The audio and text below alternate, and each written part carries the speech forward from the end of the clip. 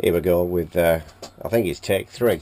Right, here we have a Dave Benson, Small Wonderlad, Rockmite 40, running into a homebrew dummy load with a homebrew Iambic key, which is mainly PCB and a few offcuts of solid teak.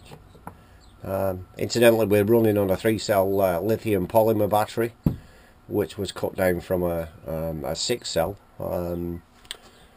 that I was using for flying model aircraft and model helicopters. And the receiver is the old venerable Kenwood R1000, a bit old school, just like me. So here we go.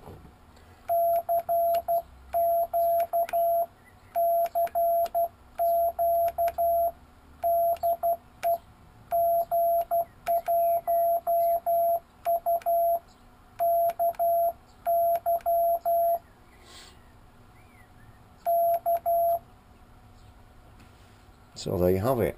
That's a lovely tone from this transmitter, and I think the Kenwood does a really nice job of receiving it. We've got 20 dBs attenuation in there on the Kenwood, because the shack is very close to the antenna.